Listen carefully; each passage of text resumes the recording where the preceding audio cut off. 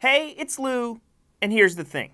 In the United States, the cost of college has skyrocketed over the past few decades. Since the 1980s, tuition fees and room and board have doubled at colleges and universities. That rate far outpaces both inflation and the growth of family incomes. The question is, what's driving up the cost? Greed, fancy amenities, endless construction, cheap state governments? Or is it simply a matter of economics? On average, people who go to college make substantially more money than those with just a high school degree. College isn't for everyone, of course, but the clear financial benefits, not to mention the social experience, has significantly increased enrollment. As demand for a college education has increased, so is the price. That's sort of basic economics. Professor Richard Vedder, an economist at Ohio University and author of Going Broke by Degree, Why College Costs Too Much, told me other industries have to innovate in order to cut costs. But colleges, he told me, have become lazy and soft when it comes to innovation because they don't experience that same market pressure to control price. Why not?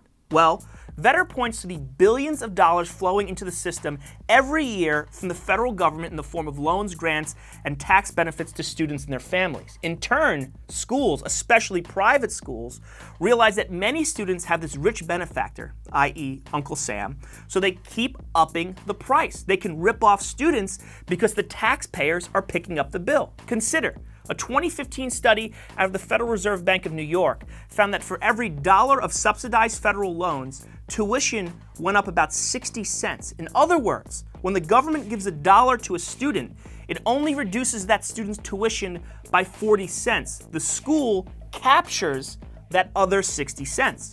This idea is consistent with something called the Bennett Hypothesis. Basically, Bennett argued that student aid gave universities license to increase tuition, and therefore, aid has counterintuitively made college less affordable.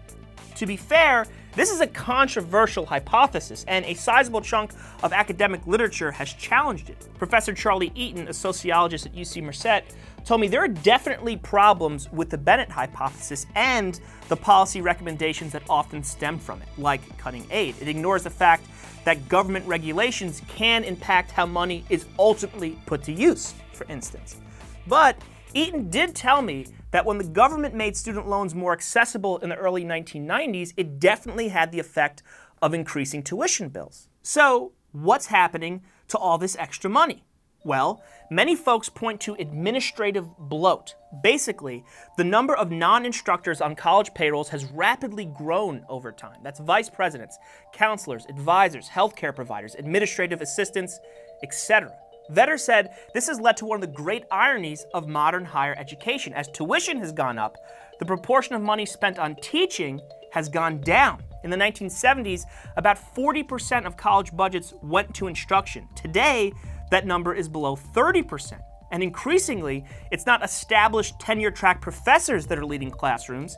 Instead, it's underpaid adjuncts and part-timers so that well-paid superstar faculty members can focus on their research and talking on the phone with YouTube hosts. Anyway, another money drain for colleges potentially inflating the price: amenities. In order to attract wealthy students who don't need aid and therefore pay the most real tuition dollars, colleges have embraced the bells and whistles of country clubs, rock walls, swimming pools, art collections, fancy dorms. After emerging from the recession, American colleges spent billions on construction projects, and the annual number keeps going up.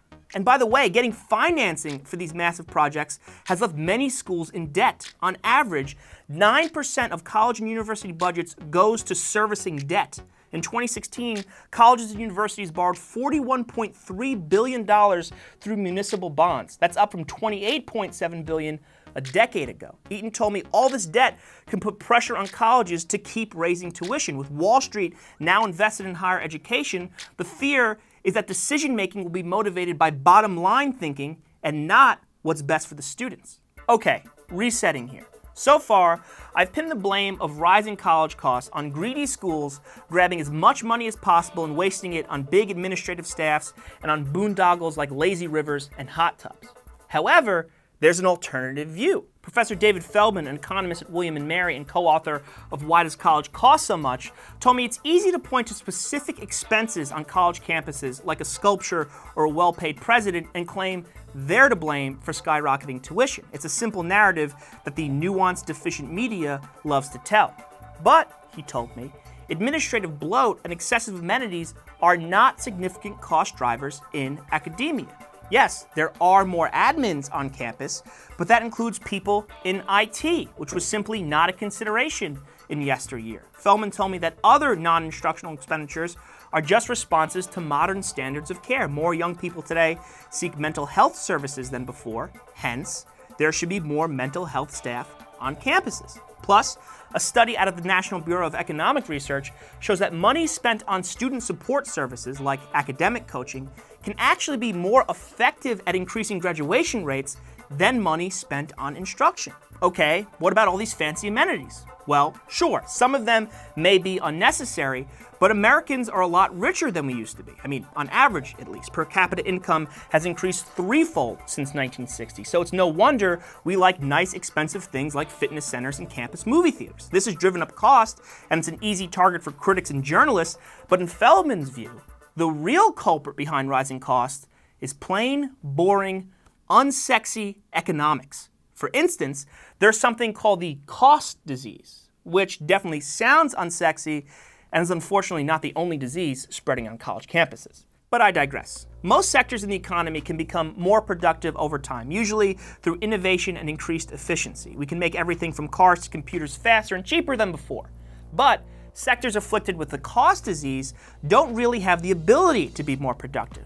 Yet, their cost still goes up. The classic example of cost disease is a professional string quartet. 100 years ago, it was 4 people playing classical music. Today, it's 4 people playing the same classical music. The musicians haven't gotten more productive. Many of the songs are identical. The equipment is often the same, but they get paid more. Makes sense. 2018 musicians wouldn't be able to live on 1918 wages. That's the cost disease. Price goes up even when the product or service stays the same. It's an issue to varying degrees with a lot of service industries, everything from massages to dental visits. Feldman told me it's also the case with colleges. A professor stands at the front of a room and teaches a group of students. There's not a ton of improvement possible there.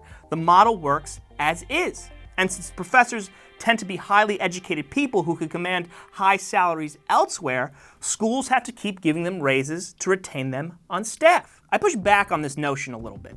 Can't colleges improve productivity, I asked Feldman, by simply increasing class size? He told me that larger class sizes actually diminish the product, i.e. education, so you can't really call that increased productivity. How about online classes, I countered. Can't that be an innovation that lowers cost? Feldman said the evidence so far on online classes is not great. They're more expensive to operate than you realize, and typical college students don't get a lot out of them. They're more effective for older folks. Feldman's arguments are compelling, for sure, but they're also a little frustrating. I mean, he essentially argues the cost of college is increasing because it's inevitable. Okay, but it's still a major issue. 61% of Americans think college is headed in the wrong direction, and the number one reason why is cost. So how do we fix this? Well, state governments can start chipping in more. The amount of money states have given to public schools on a per-student basis has decreased over time, and students have had to make up the difference. In 1988, students provided about 1/3 as much revenue to public schools as state and local governments did. Today, students and state and local governments provide about the same amount. Finally, Feldman said the big issue impacting college affordability is income distribution in America. The gap between the rich and the poor is growing. Wages have been virtually stagnant for decades. If our national economic gains were shared more evenly, then the rising cost of college would be more palatable for most of us. Perhaps then student loans also wouldn't be that much of a burden. And if that massive national debt was alleviated in some way, that would impact everything from the housing market to marriage rates. In other words, a lot is at stake. A lot can improve if wages go up and college feels more affordable. Of course, Schools could do better at managing costs, like construction and staffing. Efficiency and accountability regulations can be tied to government loans and grants. Governments could devote more and smarter resources to higher education. And maybe that will finally start happening when the student loan generation starts filling the halls of Congress and the White House. Okay, I'm going to go live my life. Booyakasha! Professor G in the house, alright? It costs $38,000 a year to go to Harvard. With that money, you could have bought a top-of-the-range Lexus. But instead, you chose to invest in your kid's future. Is you mental?